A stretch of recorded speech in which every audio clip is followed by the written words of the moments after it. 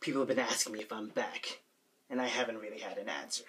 But now, yeah, I'm thinking I'm back. What up, everyone? Jay here. It's been a very long time, and I apologize for that. I just came back from seeing John Wick Chapter 2, and my god, was it a fun movie.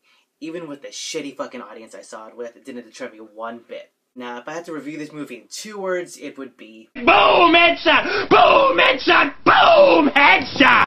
Let me start off by saying I love Keanu Reeves action movies. Point Break, Speed, I can quote those movies for days.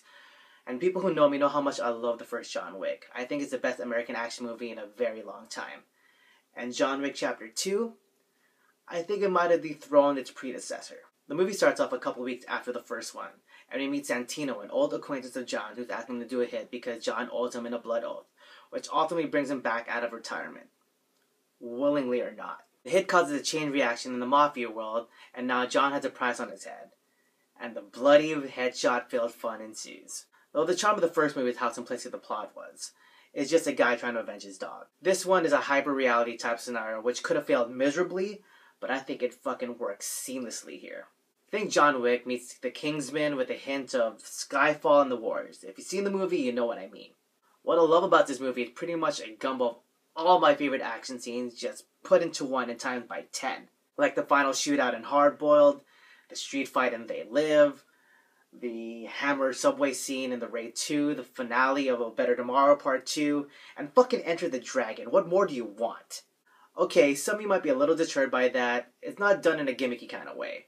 Within the plot, it makes sense. It's not a carbon copy of those scenes whatsoever.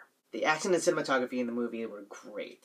Unlike most action movies today, the action sequences weren't just fast, zoomed-in cuts edited together. The fact that the director used to be a stunt performer makes sense, because there are a lot of long sequences in the movie, where you can see all the choreography and how much time it took to get every shot and move right. It was amazing, and you can see it all, and it was visible. It was like watching a dance sometimes. Now for the acting.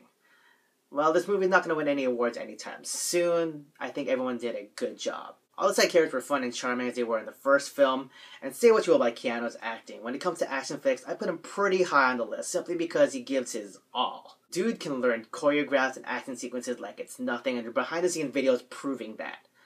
The only person I thought that gave a hammy performance here was Peter Stormare, but then again, when is he not? Thankfully, he's pretty much a cameo and out of the movie pretty quickly.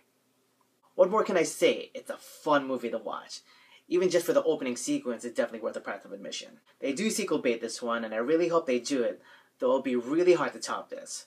That being said, if there is a John Wick Chapter 3, for the love of God, give Chow Yun-fat a role in the movie. Just think about it. It would be amazing. Keanu Reeves, Chow Yun-fat, holding dualies, spraying bullets, taking names. Make it happen, Hollywood. Make it happen. Well, if you've seen the movie, let me know what you thought of it. Did you think it lived up to your expectations? Or do you think my testosterone got the best of me this time? Leave me a comment below, and until then, be good to one another, be good to dogs, or John Wick might find you. And until then, later.